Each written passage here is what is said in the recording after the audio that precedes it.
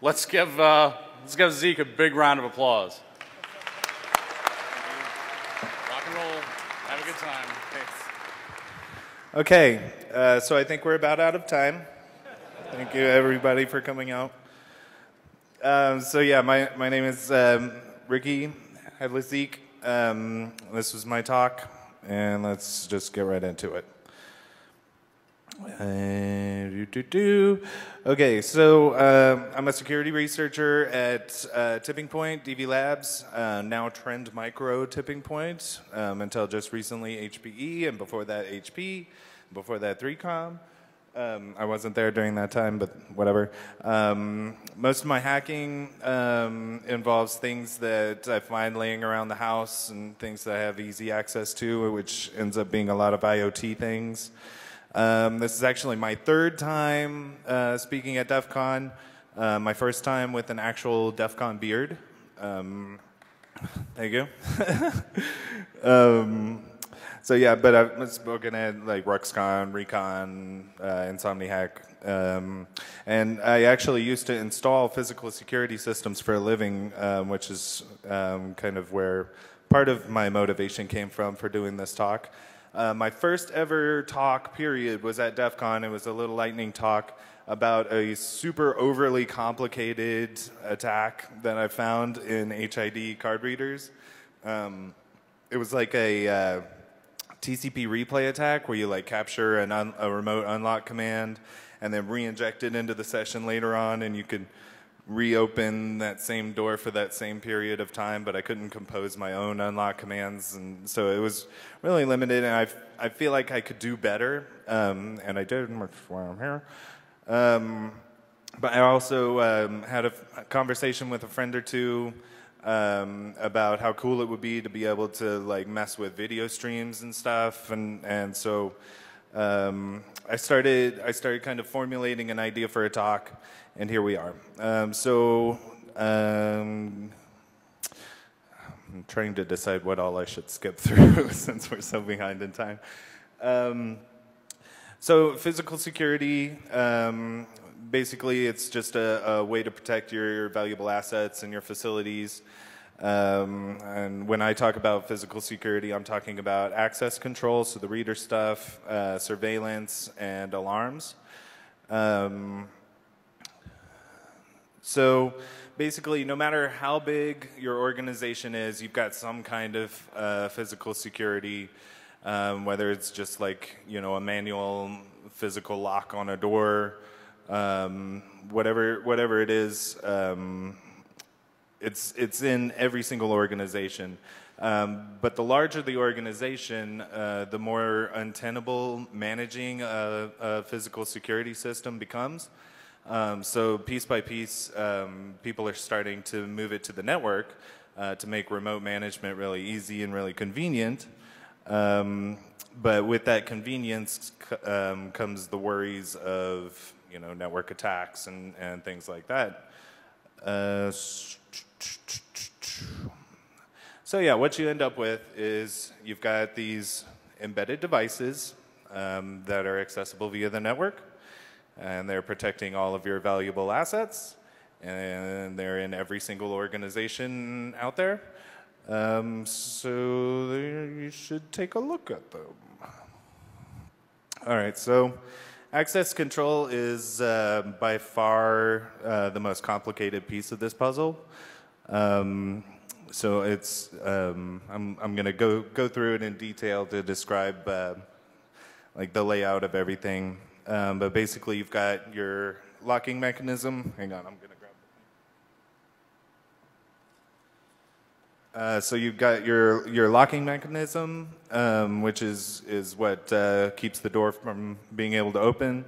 ID mechanism, which lets you open the door. And then you're going to have various sensors and, oh, sorry. I just, that was the equivalent of me forcing open the door. So I'm going to have to acknowledge that alarm. Or maybe I'll just power cycle it. Hang on. Sorry, door. Okay, and then of course you've got some management software on a remote terminal somewhere that, you know, when somebody says like, hey, I forgot my ID, you can buzz them in, or you can push down schedule changes and things like that. All right, so a little bit more detail about the door. When I'm talking about the ID reader, that covers the entire span of like, you know, from the low end like pin pad and mag stripe readers to the high end like biometric retinal scanners and things like that. Then you've got what's called a request to exit, which lets the door know that somebody is leaving from the secured side. So even though you don't see like a card read or anything like that, it's okay for them to open the door because they were already inside. The door contact is the magnet that shows you whether the door is open or closed.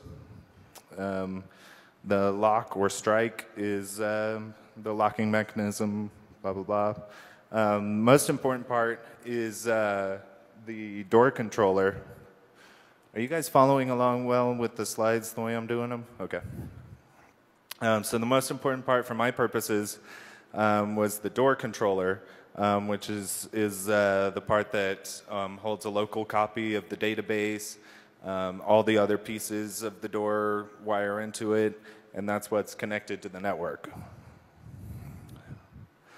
So here's a diagram of how that all wires together. You see above the door in the middle, you've got a passive infrared. That's your request to exit or REX. It's just a motion sensor that says, say, somebody's walking up to the door. And you got a little magnet on top of the door. You got a lock on the side of the door, reader on the side of the door. Hang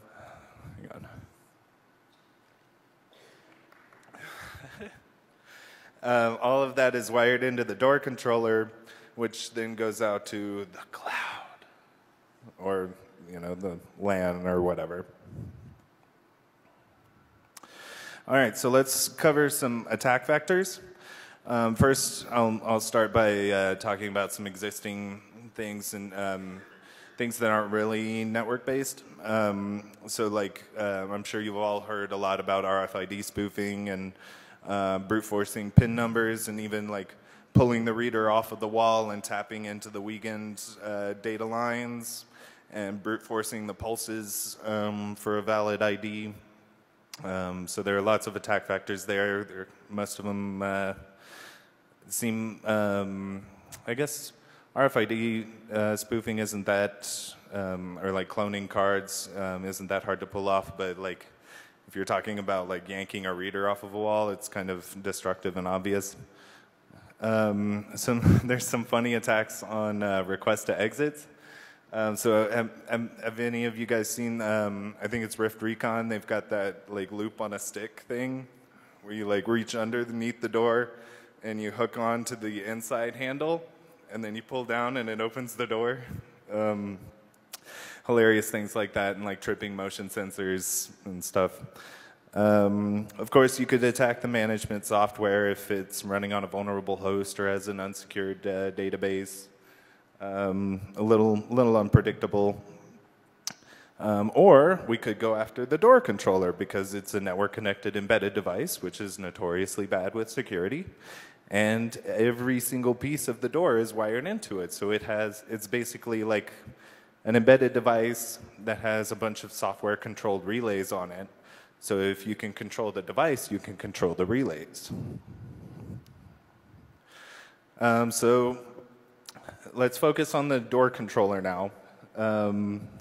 Basically, the way I see it, there are two main ways that we could go after this thing. You guys could probably think of way more, but so the first and probably most obvious is API exposure. So if you can see, kind of like what I did in my little rinky-dink def contact, where if you can see an unlock command go into the door, and you can replay it later on.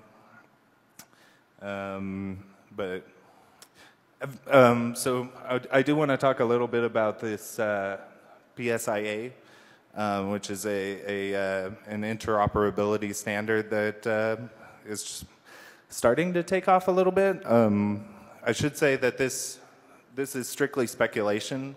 I don't have access to a controller that implements this standard, but just reading through the spec, it looks like something I would like to take a look at because it's based on HTTP requests to URIs. And I saw this one access override URI that it's used for like if there's an incident at a facility and you need to like either unlock all the doors or lock off some areas, you can override the access schedule by sending a put request to the access override URI and set the access override state to unlatched, and it would unlock all of the doors just like that. It had mentioned something about having like I'm starting to run out of breath from going through this so fast. So it had mentioned having like an ID number in the request to use as like an authentication mechanism, but that was just in the spec, and individual implementations may vary. Okay, on the other hand, you could look for running services since it's a network device. So they usually have like an onboard management system. If I had my display working, I would show you what the onboard management system looked like on this guy. So that's one thing, usual web app attacks. Or you could look for like standard Unix services and Linux services that are just out of date because they haven't been keeping up with patching other services that are running on their device. And also they are a great place for fuzzing proprietary services that haven't been examined very closely, which is what I did. This is an HID door controller. Every single one of HID's door controllers across their entire product line was running a service called Discovery D, which is a way to send out a UDP packet to the broadcast address, and every door controller on the network would then send a packet back to you that said like, yeah, here I am, here's all my info, blah, blah, blah, blah, blah. But that was the only purpose of the service from what I could tell, but it wasn't the only function of the service. There was also an undocumented command called command blink on excuse me. So the command blink on, it took a number of times as an argument, and that number of times was how many times to blink the LED on the door controller. And the way that worked was they would build up a path to the blink binary and then send that path and that number that you just gave it and call system on it with no sanitization at all on the user or the attacker supplied information. So it was vulnerable to a command injection. And the Discovery D service was running as root. So this was across their entire product line, like the Vertex, Edge, Evo, their entire product line was vulnerable to this. It has been patched since, I think, like March or April. You can actually find these door controllers on Showdown. I don't know why anybody would ever put their doors on the internet, but they're there. There's like over 300 last time I checked, and the patch rate is really low, even though the patch has been available for a while. So there's that. Surveillance is a lot simpler. So you usually have a video camera that's either going to be an IP camera or hardwired, and then you're going to have some sort of recording device like a VCR or a DVR, and then again some kind of management software. So same deal as before with the management software as far as attack vectors go.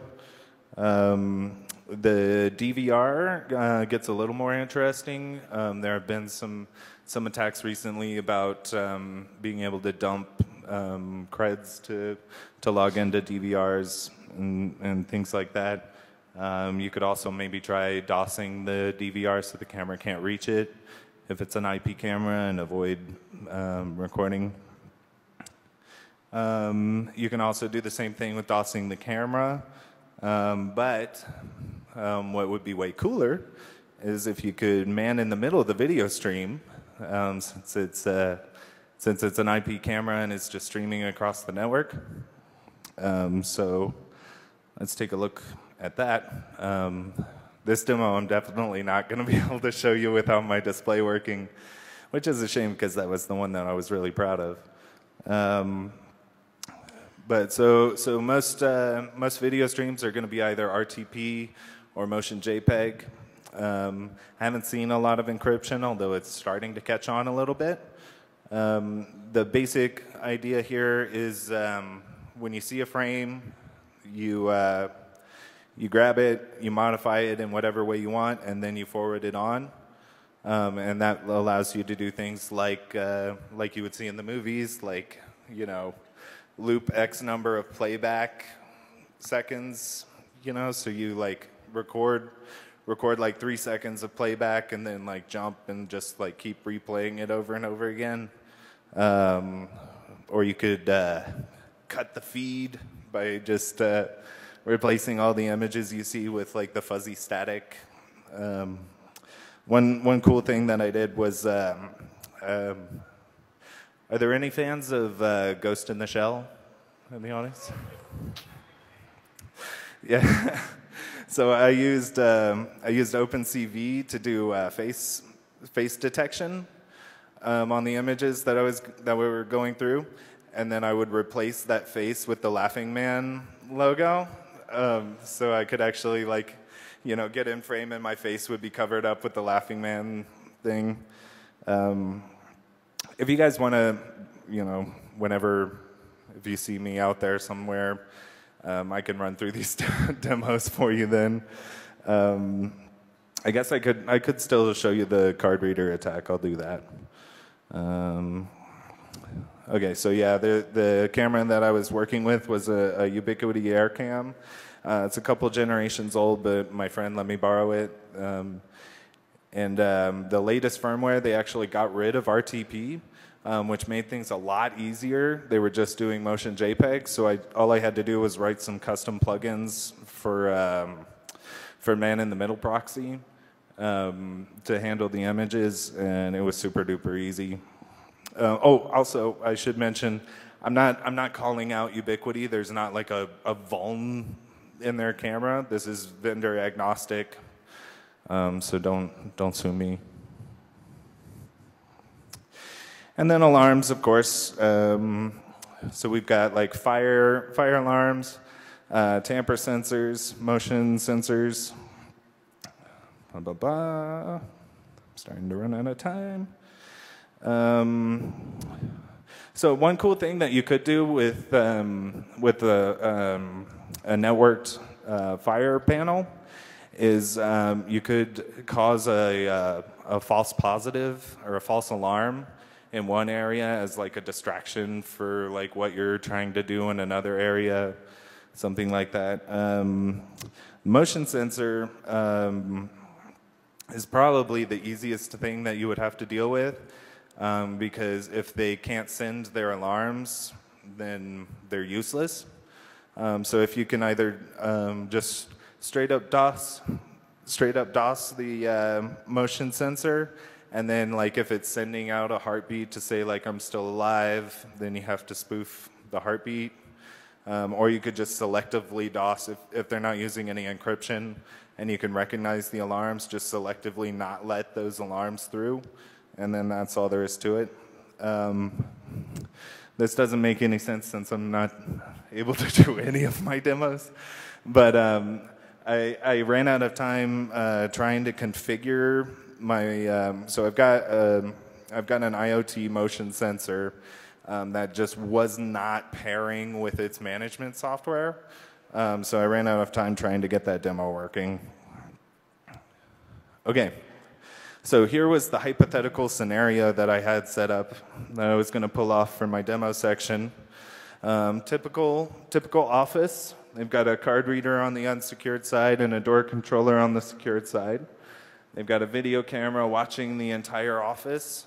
And then, like you do, you've got the Hope Diamond and the all of the CEO's credit card info laying out on your desk, because you can. You're totally secured. So I'm gonna hop over to this machine real quick. I don't know if those mics are on or not, so I won't be able to show you the video camera stuff because I don't have a display. But I will be able to show you sending my exploit to permanently unlock the door. So bear with me.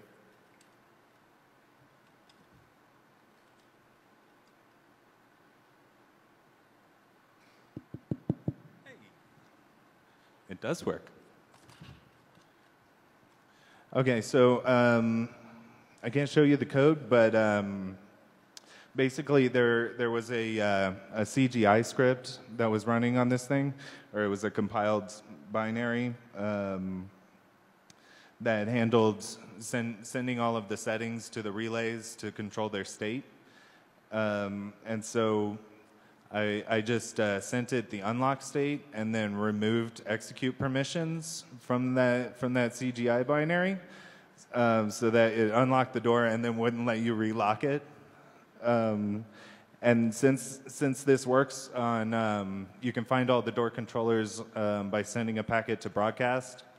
I just send out that broadcast probe and then iterate through all of the door controllers that come back, and I can permanently unlock every single door in an entire facility. So hang on one second.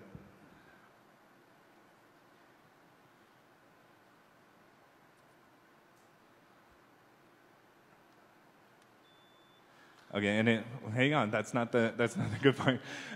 So it's just injecting commands over and over again because there was like a character limit on how big the packet. Okay, so now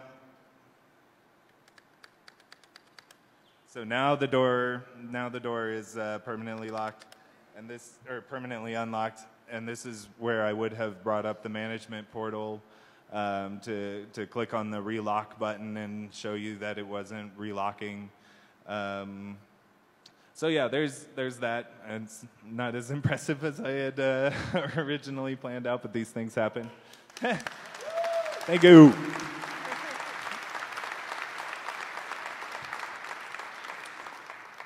Okay, and then the camera thing was going to be like, looping the playback so that you can walk in front of the camera without being seen and stuff like that. So there's that. Okay, so let's talk a little bit quickly about mitigations. So first off, most obviously, is segregate these devices from your normal network traffic. Make it so that regular Joe Blows on your network can't reach these devices. Also, if the network that you've got them on is very static and predictable, you can look for anomalous activity pretty easily. Keep on top of firmware updates, which is actually an interesting problem with these kinds of situations, especially with the access control system, where once upon a time, IT handled computers and facilities or whatever handles locks. But what do you do when it's both? So you have to clearly define who owns what and who's going to be in charge of updates and things like that. Also think before you link. And as I think I give this advice in every single one of my talks, but hack yourself, because that's how you learn what you're vulnerable to and how your overall security posture looks. Third-party resellers. So a lot of this stuff is really closed off to just the general masses. but third-party resellers are a little looser. Like I bought this entire rig pre-assembled from a company that I'm not going to name because I don't know what their opinion of me naming them in a DEF CON talk would be. Maybe talk to me afterwards. But yeah, it was like $300 for that entire pre-assembled demo door system.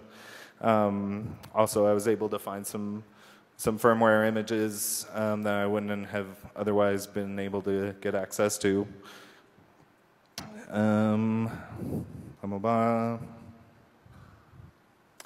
Okay, so yeah, that's basically it. Sorry I had to rush and not show my fantastic demos, but if you ever are interested in any of the code or have any questions, things that I didn't have time to go over properly or anything like that, I have an email and I have a Twitter, and I'm way more responsive on Twitter than I am on email. So yeah, hit me up.